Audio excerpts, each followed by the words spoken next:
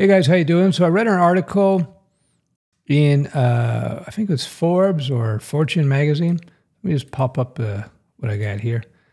So here it is. Fortune says bosses are firing Gen Z grads just months after hiring them. Here's what they say needs to change. So there you go. That's the piece. You can go look it up on Fortune. There's something called the Googles. You can look that up. So I'm going to answer the question. I read the article, but I've been talking about this for years now. It comes down to professionalism. A lot of the Gen Z grads apparently don't know how to conduct themselves as professionals. So it becomes quasi-political, unfortunately. It becomes quasi-political. Ideas that I grew up with have become controversial. Like the idea of taking on a personal responsibility about being super helpful, as opposed to saying, how can people help me? You have the attitude instead of saying, how can I help people? How can I help this company be more successful? Because if the company is successful, they pay me. Another attitude change is thinking about how you view your rights vis-a-vis the business. Now, for me, I say, if the company wants to fire you, you get fired. And you want to quit the job, you should be able to quit, right? You shouldn't be locked in to a job. You shouldn't be forced to work anywhere. And on the flip side, you shouldn't feel that you should have the right to work for a particular company. You can make, now I'm not saying don't negotiate. You should negotiate a good salary and good terms. You should, 100%. But if you can't come to an agreement, you shouldn't feel entitled to it and through force of law, trying to force employers to give you something. No, just leave, go somewhere else. That's it.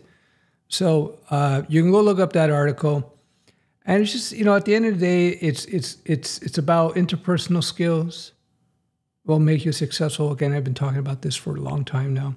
It's about being professional, showing up on time, following the etiquette and the protocol.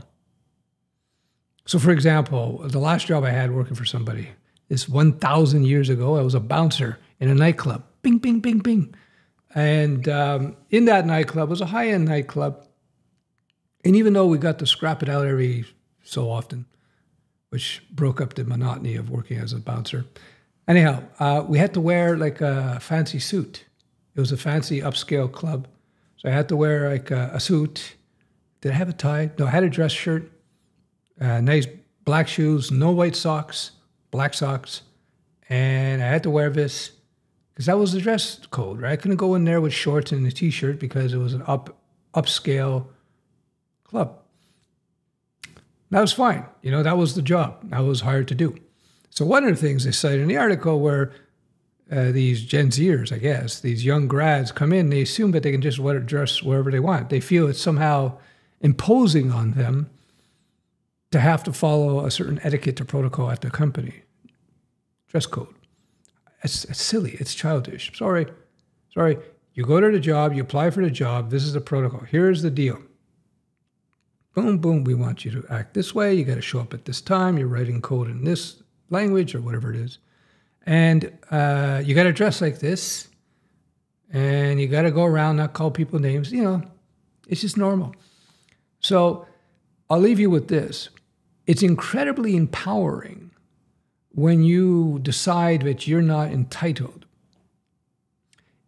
I know it seems like a dichotomy, but let me tell you, when you decide that you deserve what you put out, you get what you give, as I used to say, and you make an effort to make people's lives easier around you, it's going to pay off in spades, squared.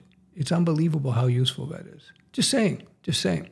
But if you're a type of person who expects everybody to cater to you and you feel like you're being aggrieved because they want you to show up at a particular time, or they want you to dress in a certain way, or they want you to code in a particular language, then you're going to have trouble. Because at the end of the day, when you're offering your services as a developer, any professional really, at the end of the day, what you're doing is you're there to make other people's lives easier. So besides the core function that you provide, there's all these other services, if you will, that you provide as well.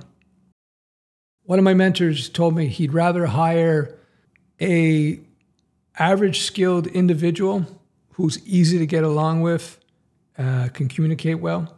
He'd rather have this person working for him than a genius who's a total jerk. Genius jerks don't get far in life. That's it. So you can go look at article up on, Fortune. Boom. Bosses are firing Gen Z grads just months after hiring them. Here's what they need to change. So that's it. Now, if you disagree with that, that's fine. That means your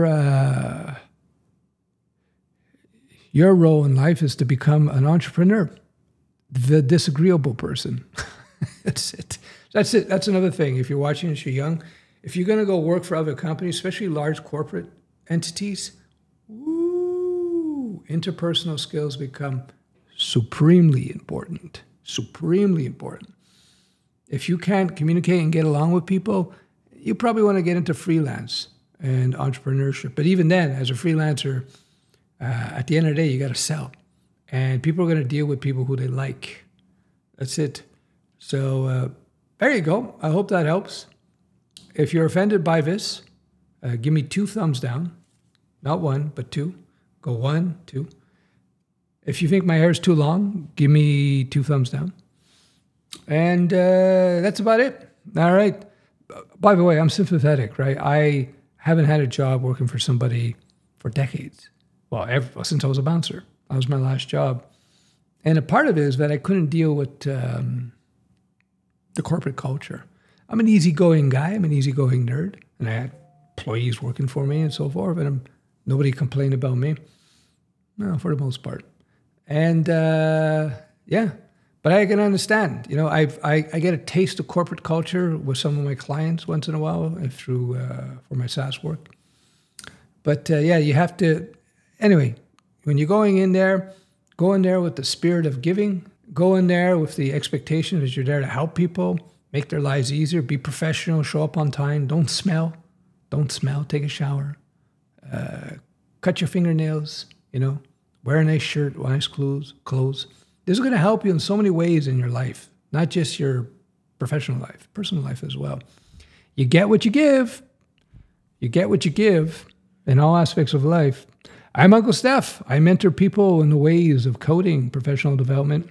I characterize myself as the world's oldest developer, 169 years old. That's what I say. I've been developing actually since the 1990s. Built a few SaaS products, lots and lots of freelance work too. Anyway, I hope you find this useful. Cheers.